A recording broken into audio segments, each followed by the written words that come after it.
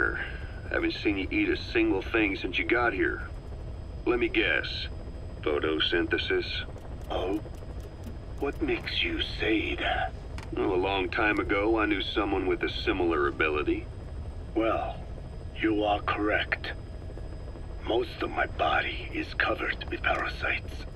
I supply them with water, and in return, I receive sugars they produce when exposed to light. It isn't just my skin either. The parasites also act as my eyes. They have replaced many of my internal organs as well. It is thanks to them that I live on after over a century. How did you obtain them anyway? Through your research? I would like to say as much, but there is more to it than that. Let me take you back 20 years. I had hit a dead end with my parasite research. Then I was approached by a foundation. They said they had a sample of an unusual strain of parasite. Which foundation? Apparently, they had links to ARPA. But that is all I learned. I was somewhat ignorant of the ways of the world. Just being able to study it was enough for me. Yeah, I've heard that before. Go on. Half in doubt, I visited them to discover the body of an old man. Well, to be precise, his partial remains. A collection of parts, you could say. The man had died in an explosion. An old man, you say? His flesh had not decomposed. In fact, the tissue's cells were still metabolizing. The parasite had infected, or should I say assimilated with, the tissues, and was keeping them alive.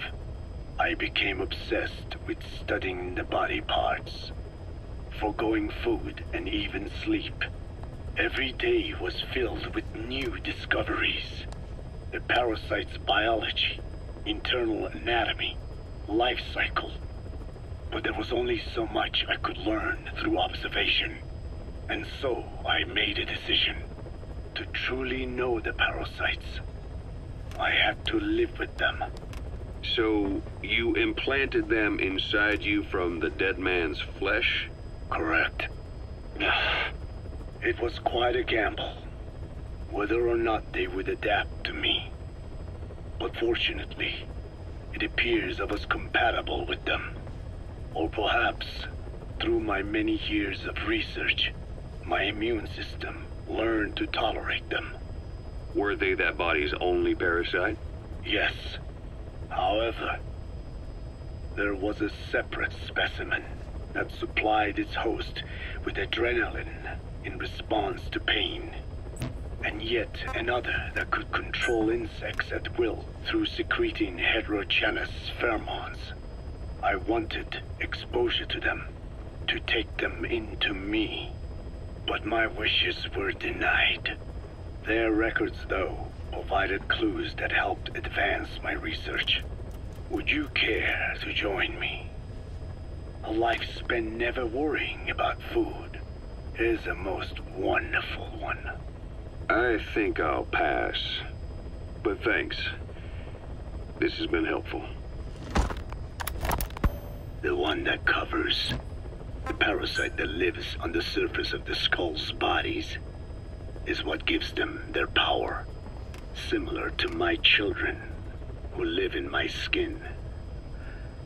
I modified the parasites I isolated from the body of that old man, differentiating them with various abilities. One that can blend perfectly into its surroundings by exposing the pigments in its cells at will. Another that, by harboring multiple species of metallic archaea, can oxidize and reduce metal. Isolating the one that covers and transplanting it into an artificial medium should provide the same abilities as the skulls, but they can only subsist within a human body. Once transplanted into the medium, they will eventually die. Another thing, the weakness of the one that covers is desiccation. Their surface moisture loss is greater than ours. The reason they give off mist is to alleviate this by releasing the salts inside them as microparticles. Water vapor condenses around them, appearing as mist. But this dries out the atmosphere until they cannot even produce mist. And once their supply of water from the host runs out, the parasites are in danger. They, along with their host, enter a form of suspended animation. However, a similar effect occurs if they come into contact with a large amount of water. Rain, for instance, the one that covers will temporarily abandon other processes in his eagerness to absorb the water. Pitijolone. Make the weather your ally. There's something I've been wondering. Why are you called Code Talker? During World War II, the U.S. military used the languages of different tribes, including the Navajo, as codes, right? I know the term Code Talker was used to mean people sent to the battlefield to speak in those codes. Were you one of them? Our mother tongue was indeed used for war. But I did not go. I was already over the conscription age. However, I was made to help craft the codes that were spoken. So in a wider sense, you could call me a code talker for that. Navajo is a complex language, and virtually no one outside the U.S. speaks it. They must have thought it was the perfect language to use as a code. Yeah, in the end, the Japanese never cracked it. The cipher is king in information warfare. Of course, they didn't simply speak in Navajo. They created substitutions for words according to a code book, and then translated those into our language. Young Dine was sent to the front lines of the Pacific Theater as code talkers. To fight is an honor for the Dine. They were the pride of our people. But I cannot say this history brings me joy. Words are alive. When they are spoken, life is breathed into them. They become a part of the listener. Our words were transformed into lifeless ciphers and used for war. This, after the Black Ana spent generations suppressing the language. Yeah, I'm sorry. I guess we shouldn't be calling you Code Talker, huh? No, I do not mind. The reason Skullface called me Code Talker was because I also am responsible for coding language into the vocal cord parasites. I am the same as those young warriors, used for a cipher's sake. I must never forget that. The name, Code Talker, is a lesson carved into my being. You said Skullface ordered you to weaponize the vocal cord parasites. But you also said he wasn't the reason. And he wasn't. I was seduced by the parasites. That is a fact. How? You mean from your curiosity as a scientist? That I cannot deny. But there is more to it. The story goes back to the 19th century, to my earliest memory. One day, a man from the government visited our Hogan, our home. I cried as he yanked me from my mother's arms and took me away to an Indian boarding school. From that day forward, I became George. This was the name my teacher gave me. I was forced to give up my Dine name, forbidden from speaking anything but English. If we dared utter a word of filthy Navajo, the teacher made us eat a bar of soap. Yeah. That was the U.S. government's education policy for Native Americans. To erase our words was like erasing our people. Their education was tantamount to ethnic cleansing. Over time, the overt persecution of our language stopped.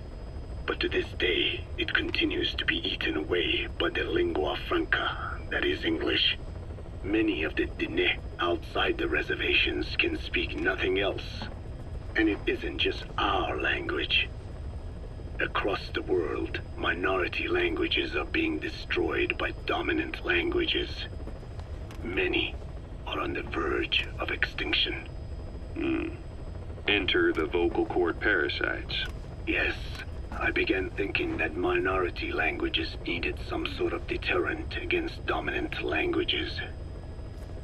In order that their peoples and cultures would survive. It was then that I came across literature at the Foundation claiming that man acquired language thanks to a type of parasite, one that distinguishes between languages as a precursor to reproduction. If I could just resurrect it, make it more pathogenic, I would have my deterrent against English. But I failed to hide that aim from Skullface. He noticed. Yes, I wanted to retaliate against the English language, though never did I intend to actually use it as he planned. You know how the story ends.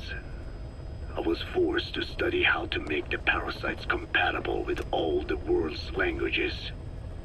All but English. However, he in fact secretly isolated an English strain. I will not be held prisoner by the man's phantom. The English strain must not be allowed to exist either. I have no doubt Skullface's plan is almost complete. At that point, I will no longer be of use to him. I must leave behind this record at least. A record of how the ancient vocal cord parasites became these abominable ethnic cleansing parasites. I believe he has two purposes for the ethnic cleansing parasites. The first, as their name suggests, is ethnic cleansing. This conflict between East and West that envelops the world will not last much longer. Once the Cold War ends, and the weight of America and the Soviet Union is lifted away, the ethnic conflicts they kept suppressed will all rise to the surface. It is not difficult to imagine that the radical sides will begin cleansing their adversaries. But what if an ethnic cleansing parasite matching the language of the aggressors were to be unleashed? The aggressors would be washed off the earth. At the very least, the idea that retaliation could eradicate your people would prove a powerful deterrent. The second purpose is the Englishization of the world. To cipher the organization, this is probably their main use. Man thinks in words, or rather, words are man's very means of thinking. If you erase a word representing some concept, the concept itself disappears from the world. Nishone means beautiful in Navajo, but the image that comes to mind when we say Nishone differs from the Blagana's beautiful. An azure sky, a rolling landscape, lush greenery. The meaning we place in Nishone has its roots in Dene culture.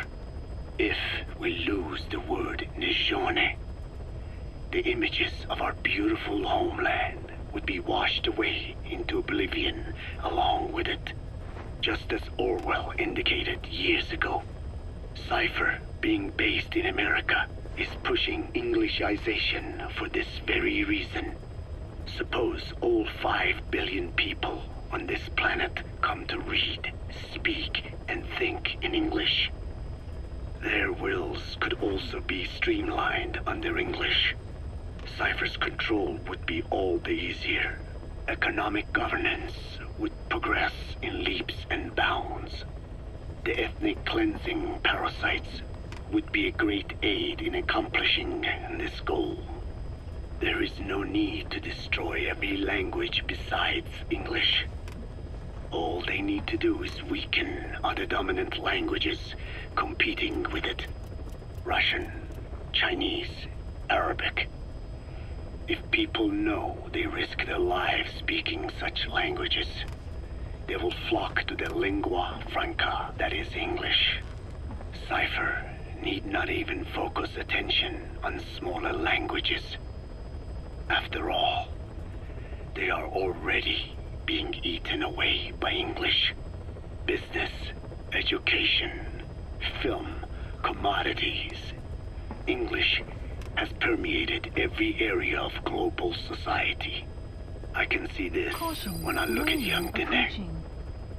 Some of them have already lost their grasp of the Navajo language. It is said that over 2,000 languages of the world are facing extinction. This very moment, cultural concepts and forms of expression are disappearing forever. The spread of electronic networks gives greater meaning to Englishization. Networks have no national borders. By basing them on a single language, they can penetrate deeper into and between people. That basic point of unity provides the ideal environment for someone who aims to control people's wills. But how does this differ from building the Tower of Babel? The ethnic cleansing parasites attempt to rob man of his words. Such irony. It was the vocal cord parasites that gave words to him in the first place. Ancient man had no language. Unable to produce complex sounds due to the structure of the throat, he could communicate only through simple vocalizations and gestures. Then the vocal cord parasites infected his larynx. Man's transition to walking upright did not gift him solely with intelligence, but also with his voice. At the time, the vocal cord parasites never harmed man. They merely took a small measure of nourishment. In fact, you could call it a symbiotic relationship. Some animal species use particular vocalization patterns to attract a female and reproduce. Songbirds, certain insects, and also the vocal cord parasites. The difference is that the parasites themselves did not produce sounds. Rather, they had their hosts, man, do it for them. Once secure on the human host vocal cords, a male vocal cord parasite caused the host to produce a certain sound pattern, something like a warble of a bird. Meanwhile, females parasitizing other host pharynxes need only wait. Upon hearing the sound pattern of an attractive mate, they would manipulate their hosts into making contact with the person it came from. The female traveled through his host's saliva to the other host's vocal cords, where the male was waiting and the pair copulated. We can only imagine how the female manipulated his host, but it was probably through smell. Smells traveled directly to the limbic system via the olfactory cilia in the nasal cavity. Volatile compounds released by the female would stimulate the limbic system, which controls instincts, making the host feel amorous. This kind of sexual selection naturally led to competition between the male parasites. Males that had their hosts produce sounds perceived by females as more attractive succeeded in copulating and producing offspring. Evolutionary traits caused by sexual selection are curious. The peacock's feathers, the mannequin's dance, the firefly's luminescence pattern. Even with courtship behaviors that are not advantageous to survival, those individuals that excel in them produce offspring, and it escalates with each generation. The same was true of the vocal cord parasites. Courtship vocalization rhythms and intonations became more sophisticated, and in order for man to produce such sounds, they had to alter his vocal organs. By lowering the position of the larynx and developing resonating chambers, they enabled more complex pronunciations. But that was not all. The vocal cord parasites activated a transcription factor that would later control man's language ability. A protein that, due to its appearance, is called forkhead box protein P2, or FOXP2. Activating this transcription factor led to the development of brain function capable of creating sophisticated frequency changes. This was the pinnacle of the vocal cord parasite's prosperity. However, this sophisticated pronunciation control was too useful for man to ignore. Once human sexual activity ceased to be only seasonal, and having lost pigment-based sexual characteristics, distinctive vocalizations became the most effective means for humans to attract mates as well. Combined with logic pathways hardwired into the brain, or universal grammar, it was not long before advanced communication was possible. This was the birth of language. Luckily for man, it was around this time that a particular retrovirus was circulating. While not lethal, it infected not only man, but the vocal cord parasites as well. It is presumed that this virus removed part of the parasite's DNA and reverse transcribed it into man's reproductive cells. It was a vector. Among the genes it transcribed were the ones responsible for the production of language. The vocal cord parasite's vocalization genes were written into the human genome. The parasites were no longer of any use to man now. Man could use his voice as he pleased, when he pleased, hindering the parasite's courtship vocalizations. Having lost their opportunity to reproduce, the parasites died out, leaving behind only the transcribed genes. The vocal cord parasites were once in symbiosis with man. Its genes even became a part of his. Humans and parasites are extremely close. As such, it will be extremely difficult for man's immune system to eliminate the vocal cord parasites. Even cutting them out will be no simple matter, which is exactly why these ethnic cleansing parasites are such a formidable weapon. The rise of the vocal cord parasites goes back approximately 300 million years to the Permian period. At that time, they were not even parasites, but predatory autotrophs. They are believed to have been the common ancestor to the Pentastomida and the Cyclops genus of copepods. However, Earth's environment underwent a violent change at the end of the Permian period. The cause is unclear, but evidence suggests that over 90% of the Earth's organisms at that time died out. The most pronounced threat to the proto-parasites was the severe reduction in oxygen concentration. The result was cladogenesis, a splitting that gave birth to a new strain that could parasitize other organisms' respiratory apparatus. This survival tactic helped lower their oxygen consumption, and inhabiting the throat kept them securely in contact with inhaled air. The best survivors were those that parasitized the reptiles that flourished at the time. Entering the Triassic period, the reptiles evolved into dinosaurs, and the proto-parasites shared in their success. Dinosaurs developed respiratory organs called air sacs to adapt to the low oxygen environment. These in particular helped the proto-parasites thrive. But another trial awaited them. The end of the Triassic period saw another drastic change in the Earth's environment. For most parasites, the male and female take the same host. Many are, in fact, hermaphrodites. Originally, the vocal cord parasites were as well.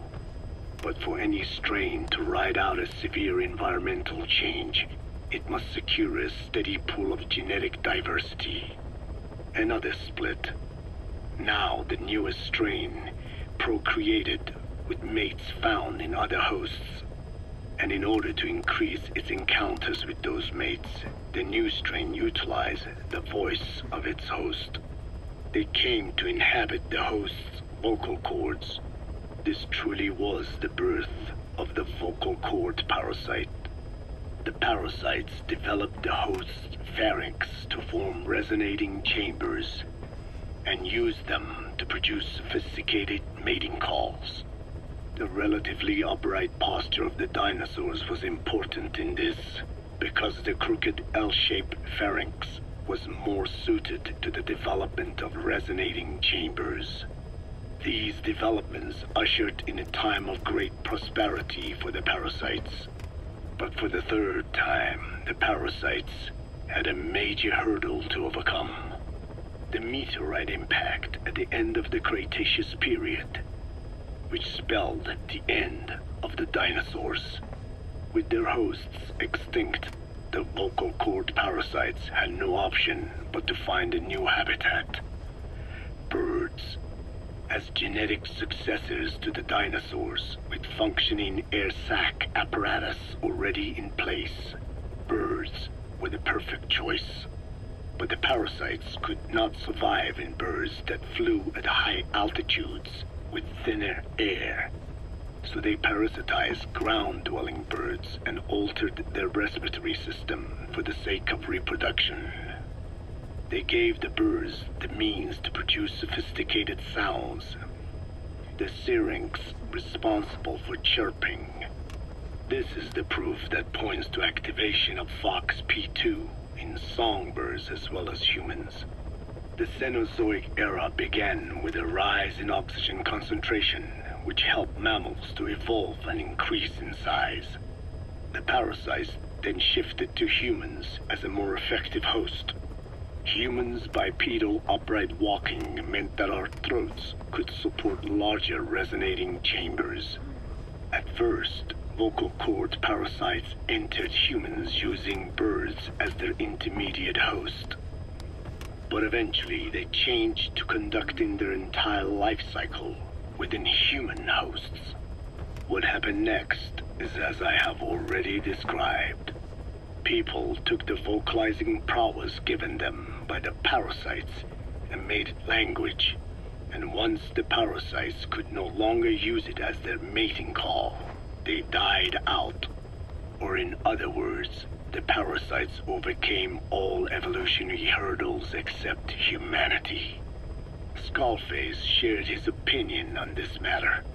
He said the Ethnic Cleansers Project was sure to succeed. After all, the parasites had a grudge against us humans.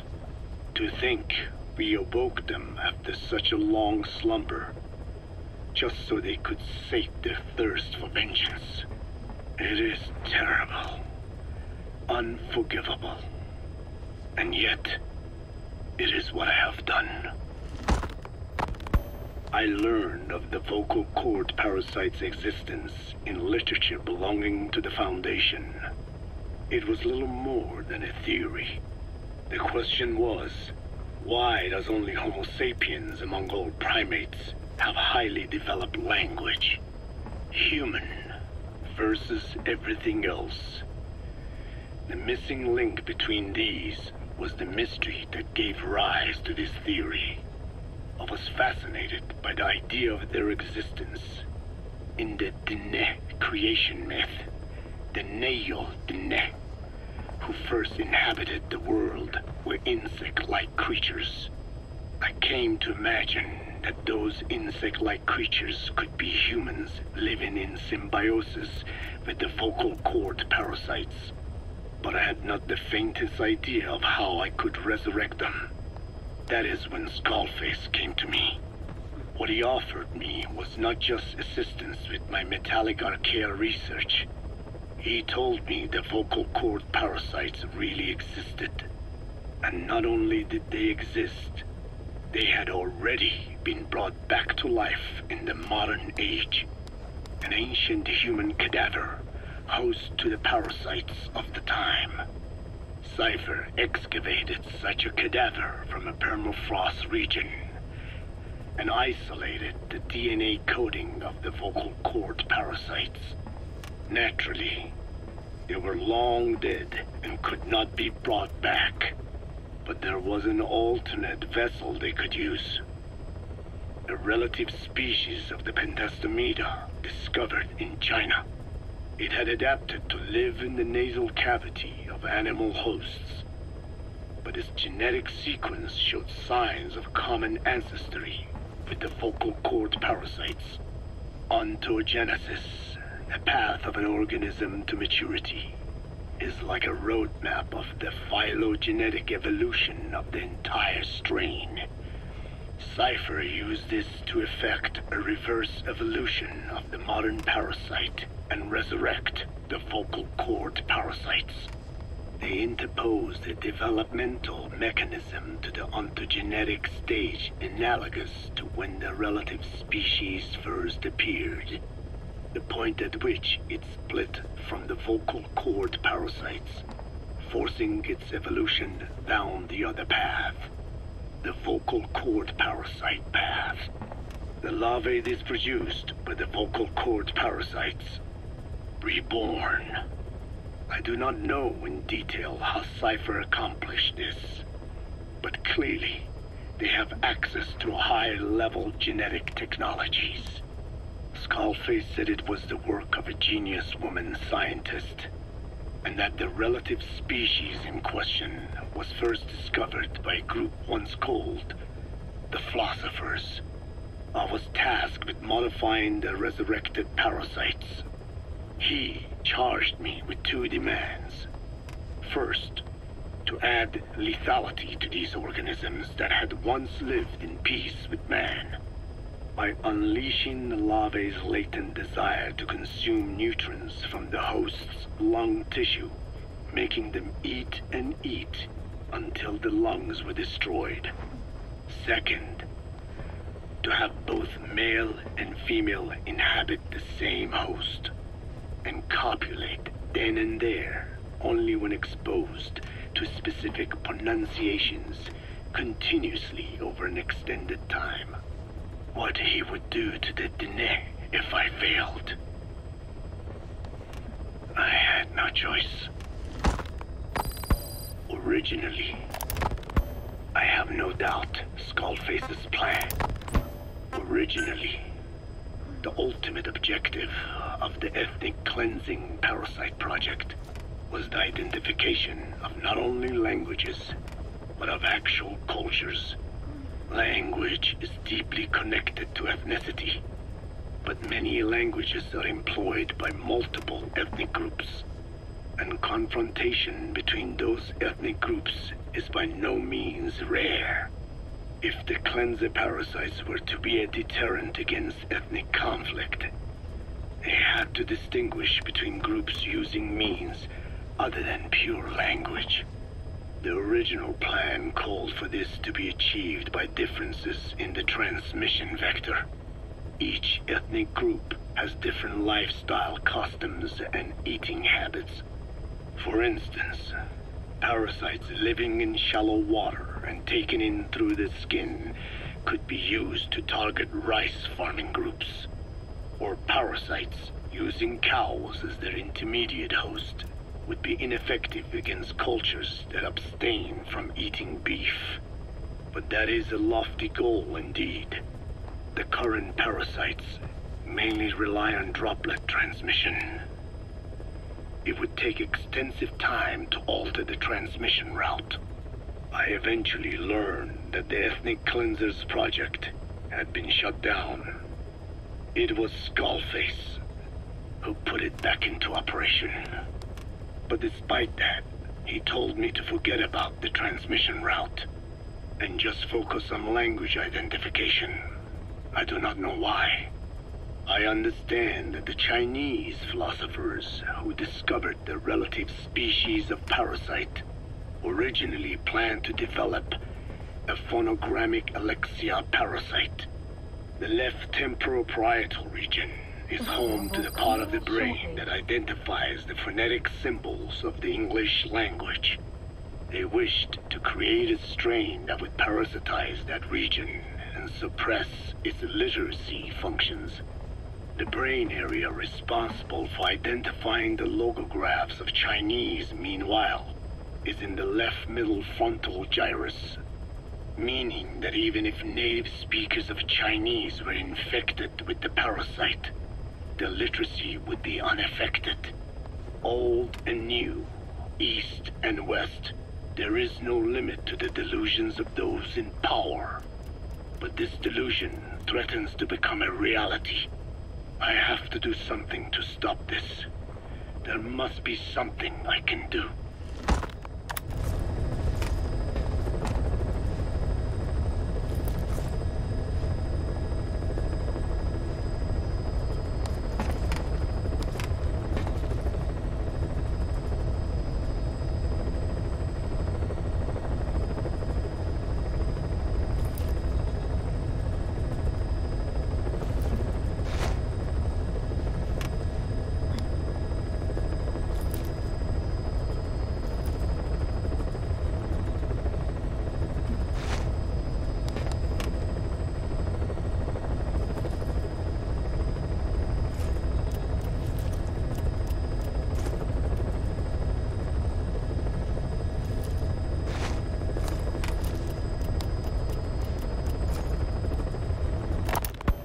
Skullface has finally burned out.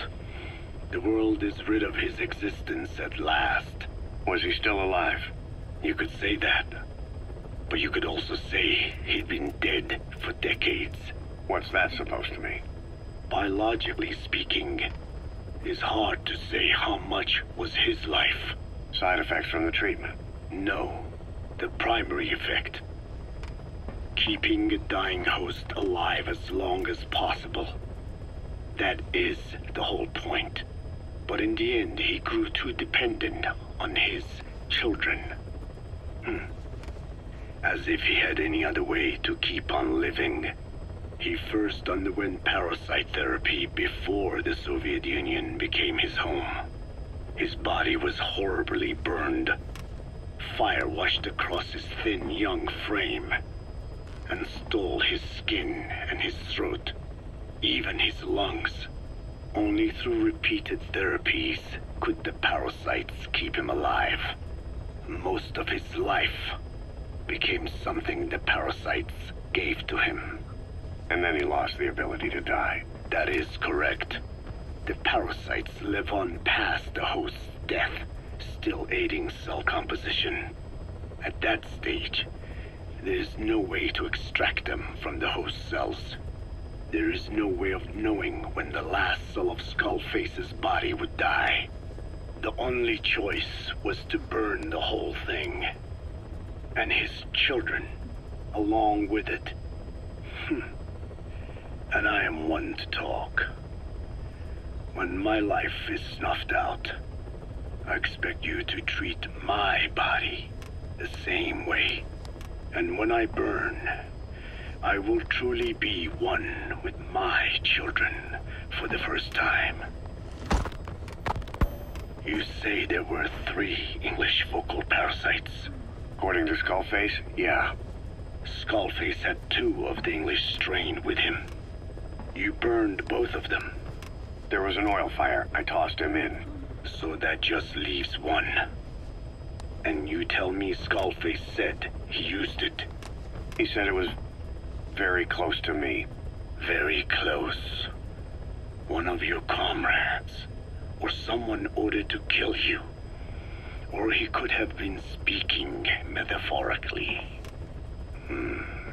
Metaphorically? Close to your spirit, close to your heart. Someone who either loves you or despises you. The second one makes a long list. Whichever it is, act with caution. Skullface implanted someone with the English language strain. Who it is irrelevant. Why? I tell you what Skullface really meant. Very close to you means you will be exposed. All the infected here have been given the Wolbachia. Even if the vocal cord parasites infect them now, they cannot reproduce. But if there's a different host among us, host to the English strain, If that were the case, we'd see the symptoms. what about the non-English speakers? We have plenty of those, but the staff use English as a common language. But if that someone has not spoken English yet and begins to speak it now, There'd be another outbreak. the final mating pair of the English strain must be found immediately. Skullface is gone, but his threat still remains.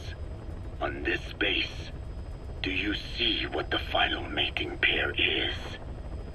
With him dead, those parasites are the stain he wished to leave upon the world. His thirst for vengeance. In the flesh. Think.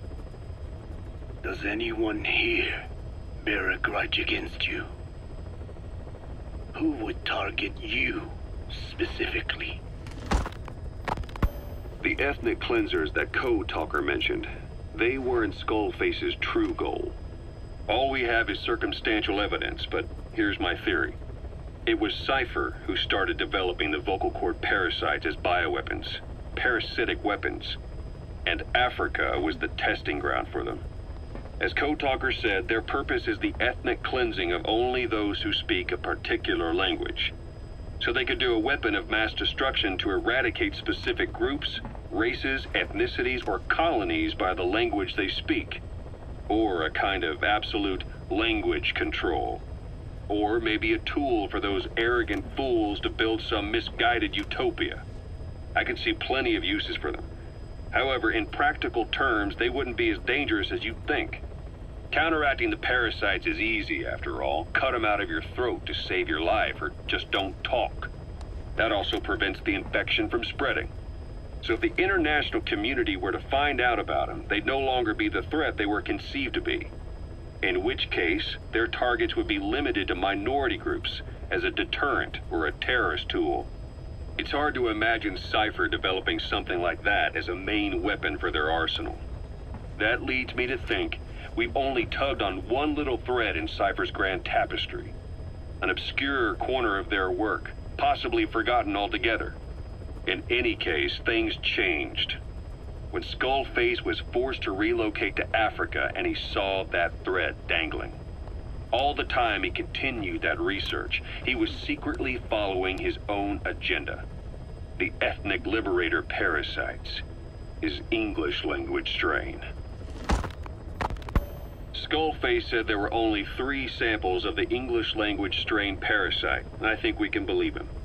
Bringing his ethnic liberator's plan to fruition depended on creating an English version of the vocal cord parasites at all costs. But an English strain would have been useless to Cypher. Worse, it could have destroyed everything they'd built. It was the one type they couldn't allow.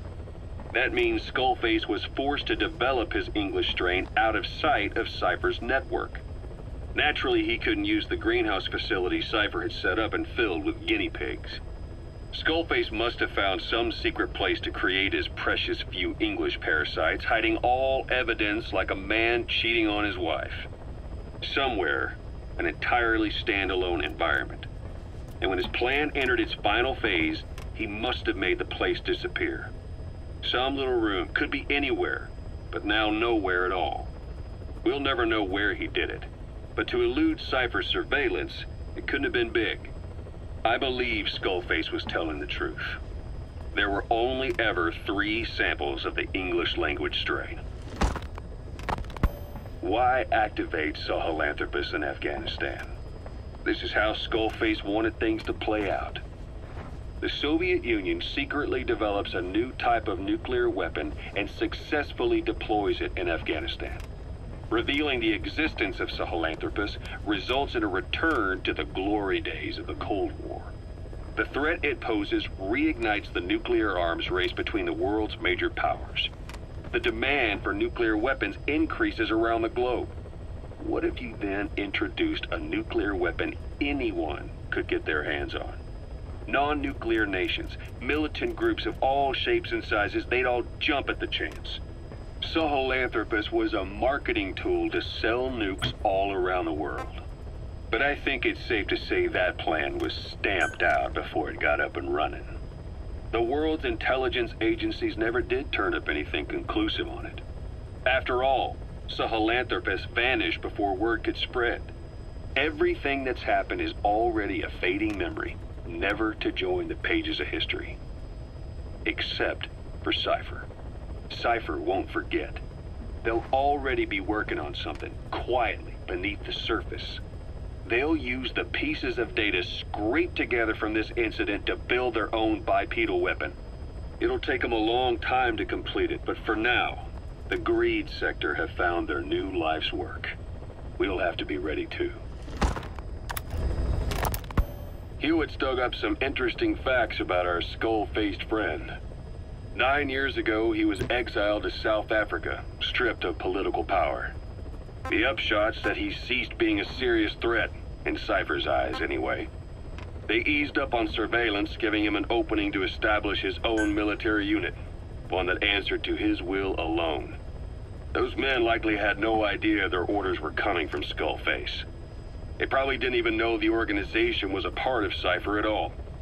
Anyway, it was in South Africa where he found renewed interest in parasites. And when he discovered the vocal cord parasites, he began to make his plan. Wipe the English language out of existence. Free the world, not by taking men's lives, but by taking their tongues. In his eyes, the greatest symbiotic parasite the world's ever known isn't microbial. It's linguistic. Words are what keeps civilization, our world, alive. There was something Skullface said. America is made up of many peoples, but those peoples never mix. Quite so. One nation, home to hundreds of different ethnic groups, many of whom stick to their respective living areas, little colonies, not interacting with other groups, going out of their way to avoid one another, their land, organizations, relationships. Thus, the United States of America is no melting pot. It is more of a salad bowl. It is not made up from one people, but for its minorities to function in society, a common ground is needed. Language. Even if the country is not one. No, because it's not one, a lingua franca is necessary. English. American hegemonism was born from the illusion that English could unite diverse ethnicities. In taking in people from around the globe, America became a microcosm of it. Now the boundaries between it and the rest of the world have become blurred. However different our neighbors may be, English enables us to create symbiotic relationships with each other. If English can bring unacquainted neighbors together in America, this should hold true for the world. This salad bowl that is the world can also become one. A ruler's greatest wealth is not money or land. It is the number of individuals under his control. Subjects who work, consume, are there to be used as pawns in war. For a capitalist ruler, his people's power becomes his power. You are the same. With your diamond dogs, you spin it with your speeches. But what you're doing is bringing as much talent as you can into your little domain. Every person another feather in your cap. Yes. Since ancient times, every civilization's ruler has had the same idea. When people unite under one will, they become stronger than the sum of their parts. And the one will is the ruler's will. And what do rulers use to bring people together? Language. In the Old Testament, it is written that only one language was spoken in Eden. A shared tongue that united all of humanity. Mankind eventually grew aware of its power and harnessed that strength to build a tower to the heavens. The mighty Tower of Babel. This angered God, who splintered the language of man, and the tower was never completed. Languages emerged, and the earth was divided as men went their separate ways. Every age is the same. A ruler's first order of business, after conquering new land, is to force his tongue on its people. Ancient Rome, Napoleon, and now Zero. English is wreaking havoc around the world right now. The British Empire tilled the land with war as its hoe, then began planting the seed that is English. Eventually, American capitalism became the new instrument.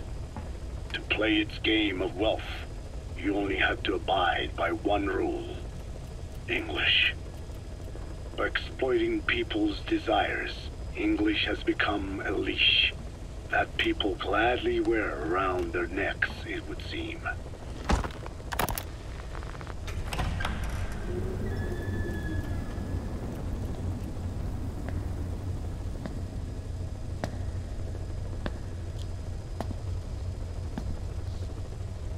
Yaat-e.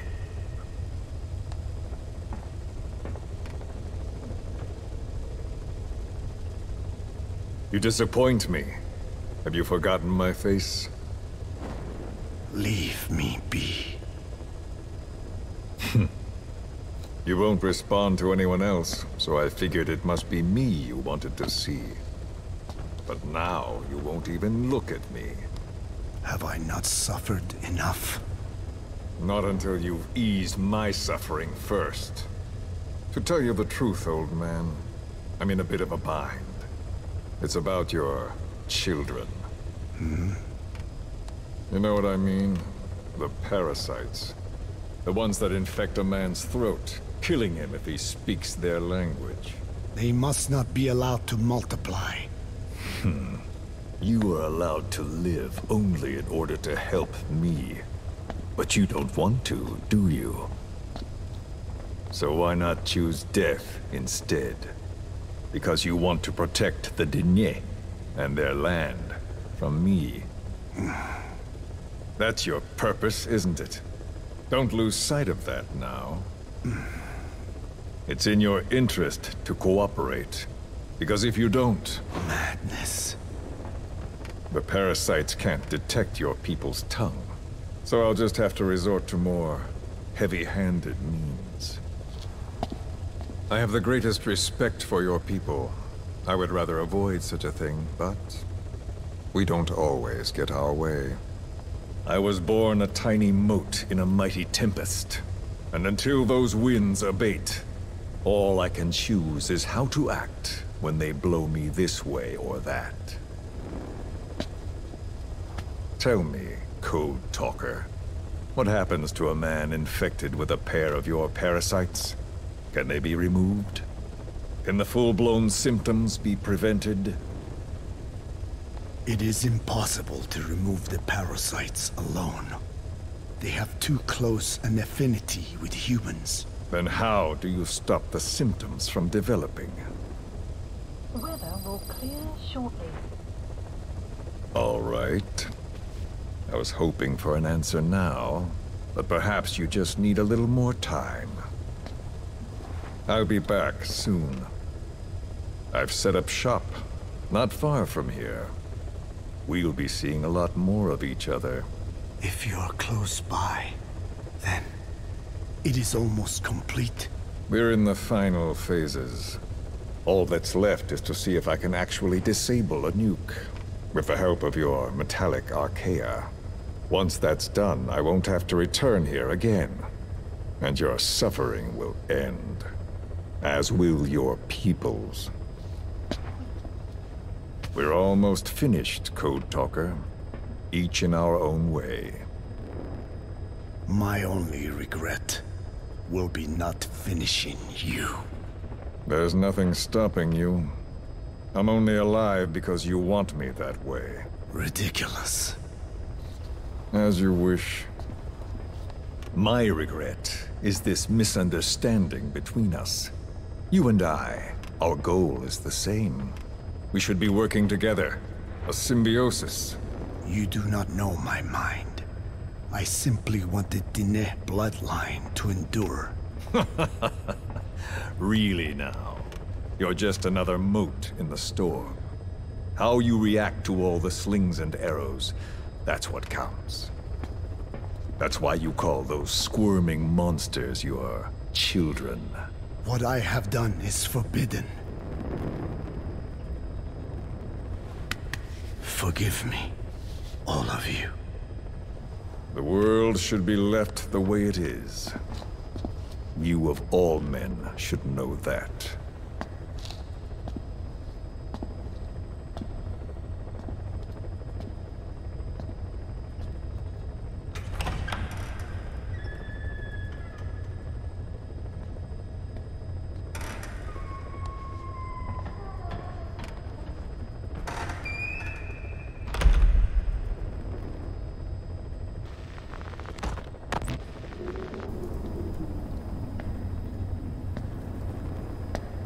Forgive me, but my schedule has changed. The time for grace and good manners has now run out. Please. Torture will not work on me. Surely you know this. Oh, I have no intention of getting rough with you. You haven't been beaten. Your hands aren't even tied. Just like me, you live in symbiosis with countless parasites. What wounds I might inflict, they'll patch right up. You might feel considerable pain, but I've no doubt you can withstand it. Then what do you plan on doing? I have a soldier standing outside. Nothing special about him, except that he always obeys. I have given him one instruction. Whenever I ring this bell, he passes on a message for me. That message is simply, go. What is this? After that, though, it gets complicated. The message will arrive at a room, a little bigger than this one, nothing special. Some of your people are in this room, surrounded by my men. Enough of this. They pick them at random. No regard for age, gender. In that, I suppose, they're different from you. Not as discriminating. They tied them up, one by one, blindfolded them. We had to maintain order, you understand? You bastard. Go. When they hear that, my men will pick one of your people and infect them with a parasite. Your parasite. It won't work on my people. True. The vocal cord parasite doesn't respond to your language. But what about English? An English strain. It exists. A ring of this bell, and they infect one person. If that person abandons the Navajo language, the English strain will trigger symptoms. You monster. So, it's quite simple. Every time I ring the bell, another of your people is infected. Don't do this. I don't want to do this. I'd rather not have to ring the bell, which is why I'm hoping you will talk to me. What do you want? What else could you possibly want? You know the answer to that. How to prevent the symptoms caused by the parasite. You cannot control it like some slave. Forget the idea. Forget it? Unlikely. I will never tell you. What have you done? You made me do that. You black-hearted... Settle down. Don't use it again. Well, that is up to you. All you need to do is tell me what I want. How to prevent the vocal cord parasite's symptoms. Why? Why do you need to know? The adult soldiers at Amasa are all dead. What?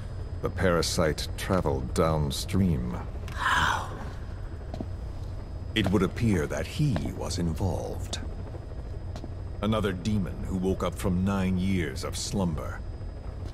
As a result, the vocal cord parasite spread through the village. I told you this would happen. It was an unfortunate accident. He is becoming an annoyance. He may stumble upon the truth sooner or later, but I suppose that is really of no consequence. One day, he too will pay for what he has done. Black Anna. The real demon is you. You know, this incident made me realize something. You are right. I should have acted with more humility. These creatures cannot be controlled. All the more reason I require a means to stop them. There is no such way. Oh, really? Wait! Don't ring it again. It is up to you. Out with it! I see now. There must be more to it than that. What? They are in you. You use this land to breed more of my children. And not just here. No. In pursuit of your ethnic cleansers, you sifted through many language strains, finding hosts, breeding more and more. You would have been infected in the process. Infected with countless strains. Most likely your mother tongues as well. Romania, Northern Transylvania. You found that one too. Yes, the Hungarian strain that responds to the CK's dialect. Silence! Black Anna. It is you who shall pay.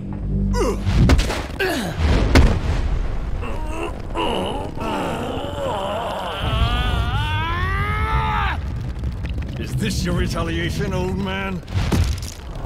Let my people go, and never bother them again.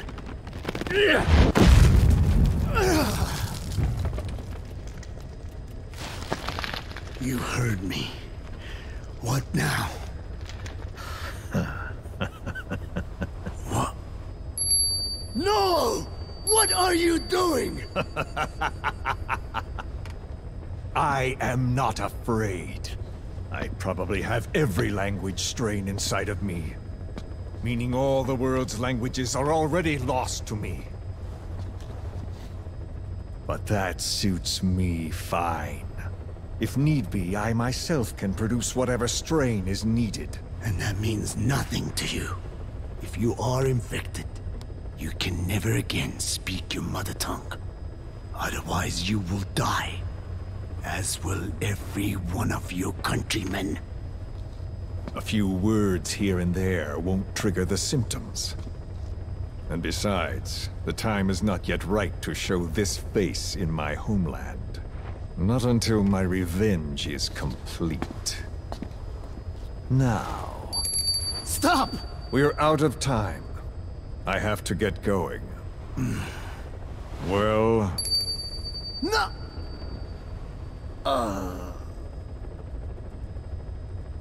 Radiation. It's radiation. Radiation, of course. So it can be used. But how much? I do not know. Radiation denatures their reproductive cells, preventing them from mating. Same principle as the sterilization technique. The reproductive cells are more sensitive to radiation than the rest of the body. But I have not tested it. There is no telling what mutation could result, or how the host may be affected. Not to mention what could happen if this is done post-infection. I don't care. This plan goes into action now. As long as it works, the details can wait. You wouldn't be lying to me, of course, old man. I can guarantee nothing. I owe you my life.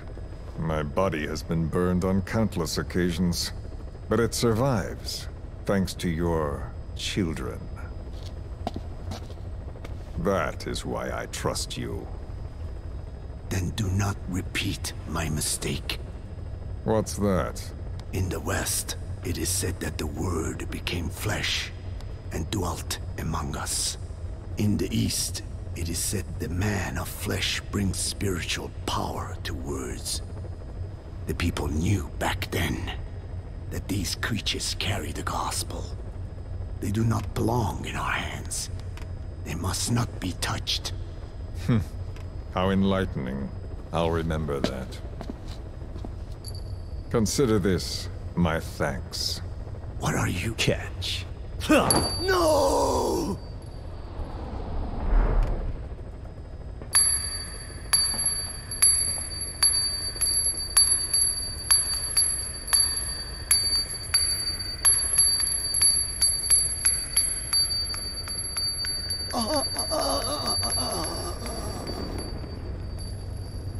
Well then, I'm afraid it really is goodbye this time, Code Talker.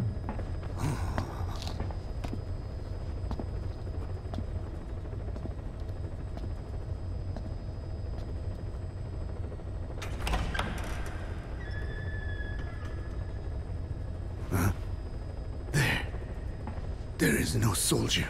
Huh. Now where did he run off to? Guess he wasn't as obedient as I thought. There never was any soldier. So long. You! How dare you!